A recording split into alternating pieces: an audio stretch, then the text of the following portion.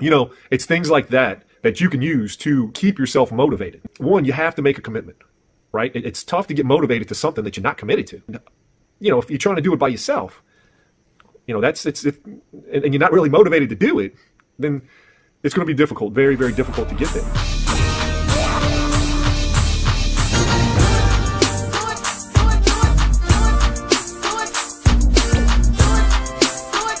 All right, what's up, guys? Coach Stewart back again for our Wisdom Wednesday. And today we're going to talk about motivation and commitment. Okay, so, motivation a lot of times is thought of as getting fired up to go do something, right? And, a perfect example is, people want to start working out or they want to start going to the gym.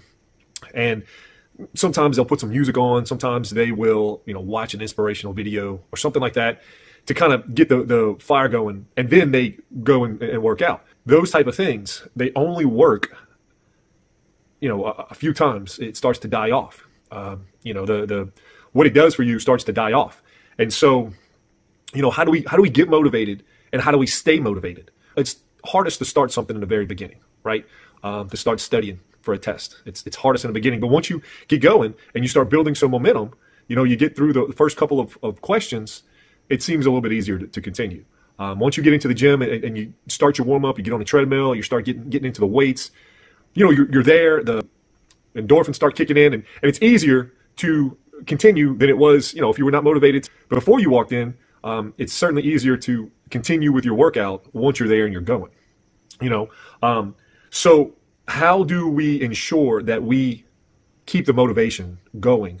Once we leave the gym, what's going to motivate us to go back, right? And what's going to motivate us to continue to study and get good grades? If it takes an incredible amount of motivation to even get you to open a book, what's going to keep us going in order to ultimately get to our goal? Because our goal is not going to be accomplished in the first 5 minutes. Our goal is going to be accomplished down the line. And usually it takes several, if not many sessions of something to realize our goal. One, I think the biggest thing is we have to make a commitment. We have to commit to whatever we set out. And you write it down. You get a performance coach, you have friends, you have accountability partners.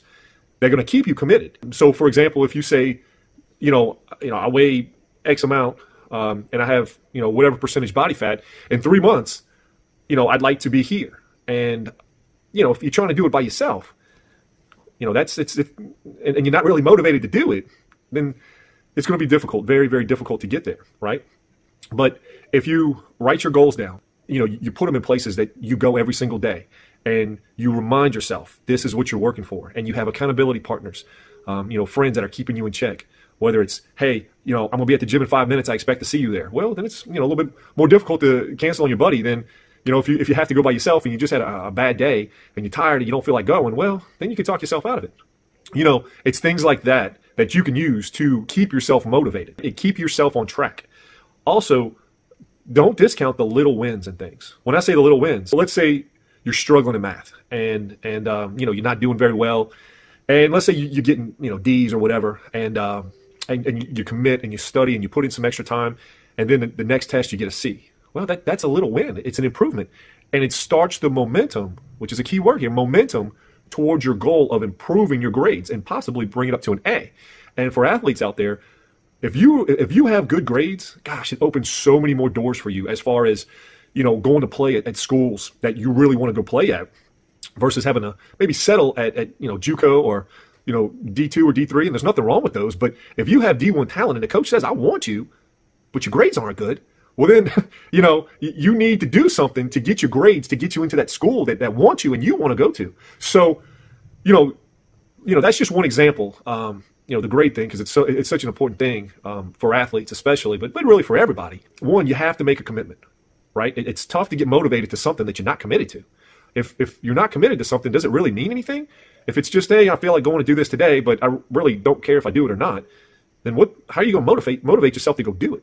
Make a commitment to something, whatever it is. Make a commitment to something that you want to happen, that you want to do, and have a coach. Have a performance coach, or have one of your athletic coaches. Have a teacher.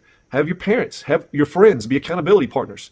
People that are not going to let you slip and not going to let you say, I don't feel like doing it today. No, you don't want to let somebody down. Also, leave yourself notes, right? Constantly remind yourself of what you're doing this stuff for, all right? Also, write down your little wins.